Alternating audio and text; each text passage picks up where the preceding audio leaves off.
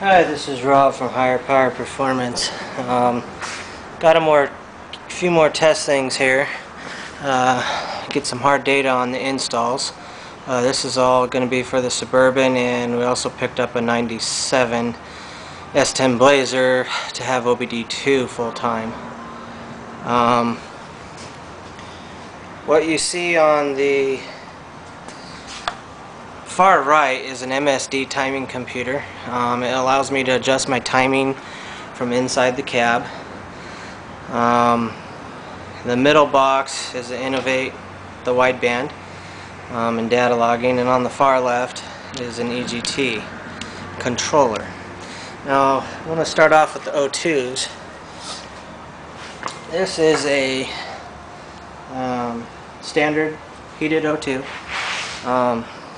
And if you can see that, you see the louvers in it. The exhaust passes through these louvers, and that's where it gets its sensor from. This is out of my 96. You can see it's already running pretty good. It's nice and clean, no black soot. But the purpose of showing you this is, on a previous video you see where my Suburban had an issue with EGTs going too low at idle. And there is a way around this. On the newer style O2 sensors, if you order yourself a Bosch 15730, this is a universal style. Now this is going to look like a wideband to most of you, but it is truly not. But they have changed the design to make these things stay hotter longer at idle, because the manufacturer's seen that it's a problem. You see the 4 wires, it's just a standard heated O2. But if you look in the end, you see the holes are in the end like a wideband. But it's shielded, there's no louvers, so it stays hotter longer. This is working out really well in my Suburban. Now, to show you how a real wideband looks like.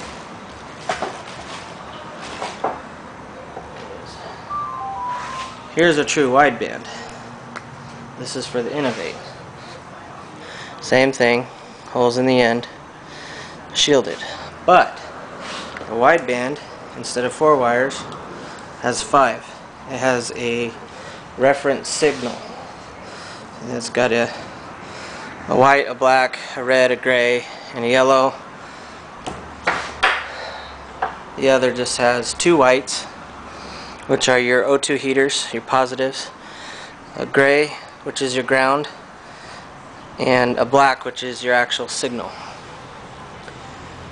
And MSD controller, this particular model is designed for MSD, which I have an MSD 6AL on the Suburban, multiple spark ignition.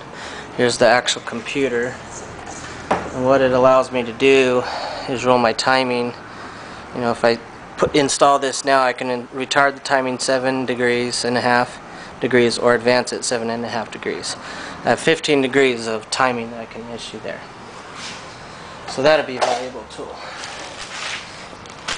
And here's the controller for the Innovate. It's a real-time display, and it has a USB port in it, actually a serial to USB adapter.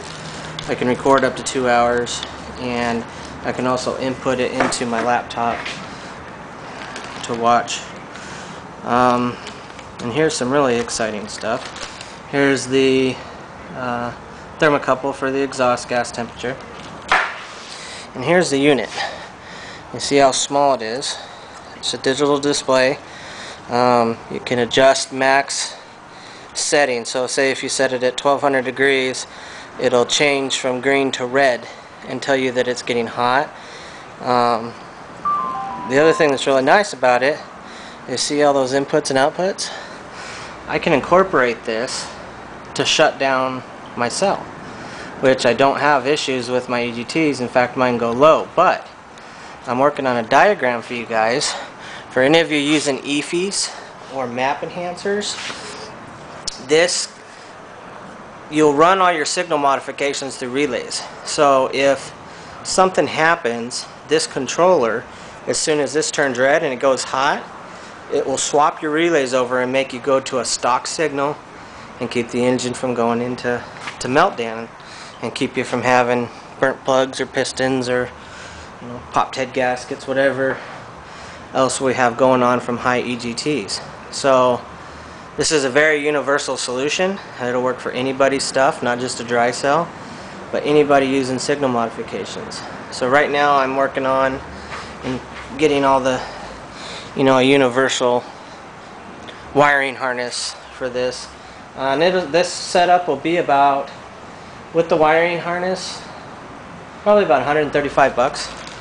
The only downfall to this is it is a digital readout, so it'll bounce around quite a bit, 20 or 30 degrees on your last two digits.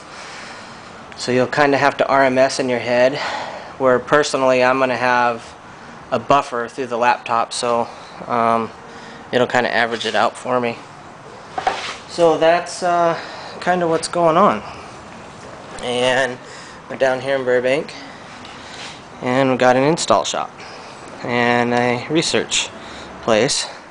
I'm unloading the trailer right now, and another thing that'll be going on the Suburban very soon after I get the cell on my Blazer is a 383 stroker, purpose built for HHO, and that TPI unit you see right there. Get rid of that throttle body. So, and also for I think it was America CIA, if I want to say that right, but it's America and he's got CIA capitalized. I'm working on a video for you.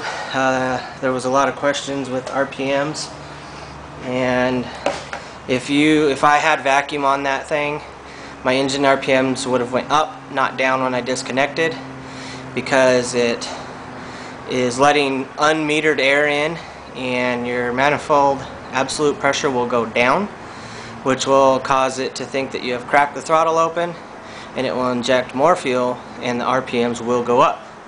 Any of you can try this method, unhook a brake booster or some big vacuum source, and even a small vacuum source will make your RPMs creep up. So that is being injected before the throttle body.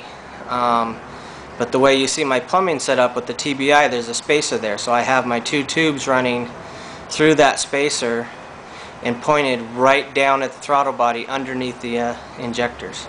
So a very detailed video will show how my system is hooked up, and I will have a digital tach, and I will show you all these things.